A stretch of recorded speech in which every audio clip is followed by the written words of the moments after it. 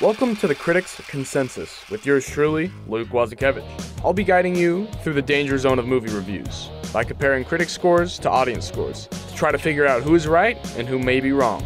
And with all that said,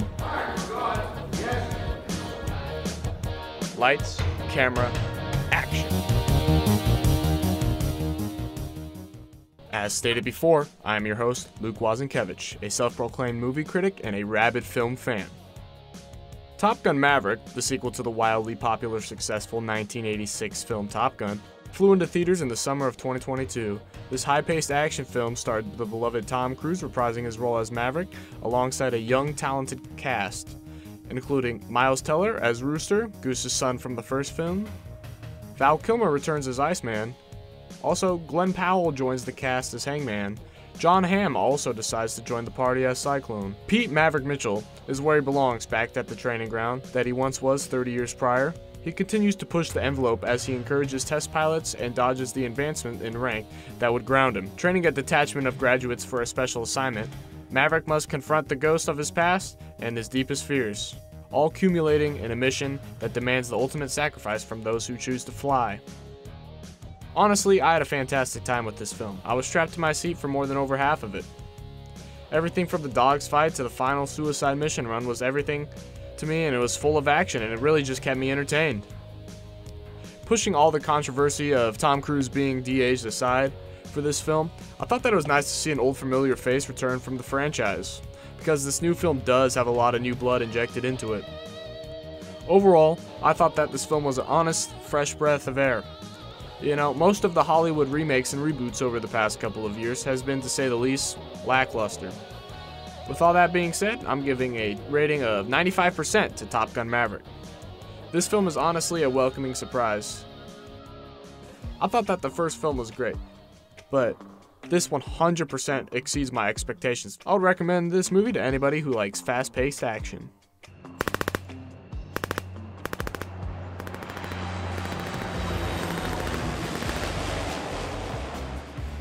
The critic and audience scores were nice to Top Gun Maverick. Sadly, they reported old Top Gun, giving Top Gun Maverick a 96%. Niall Brown from Movies in Focus stated, "So why did Top Gun Maverick strike such a chord with audiences? It's a film about feeling relevant about a changing world. Parenthood, friendship. It resonates." Giving it a 4 out of 5. I couldn't agree more with Niall here.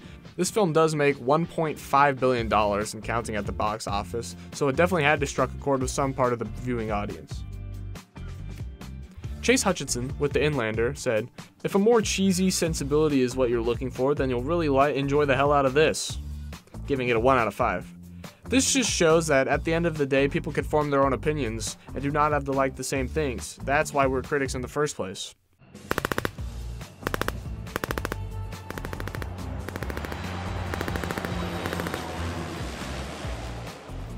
The audience scores were shocking, giving the movie a 99%. Ryan H., a user on Rotten Tomatoes, said, "One of the greatest movies ever produced in the last decade. Truly fantastic acting, storytelling, and action. It met beyond my expectations and couldn't have been a better sequel for the original film. This film will go down in history as one of the top films ever made," giving it a perfect 5 out of 5. I think there's something genuine about audience scores, as I said in last episode, because most of the time it's just aspiring movie critics like myself, or people that just want to watch movies and have some fun.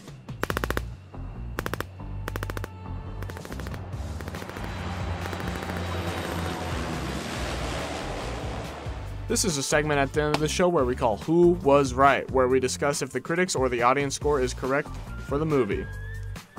Both scores being so close together, I think for the sake of them being so close, I'm going to say that both the critics and the audience score were correct for this film. So, all in all, movies should just be fun for everyone, and that exactly is what Top Gun Maverick achieved. Ladies and gentlemen, it's about that time. Thank you for listening to the Critics Consensus. And in case I don't see you again, good afternoon, good evening, and good night.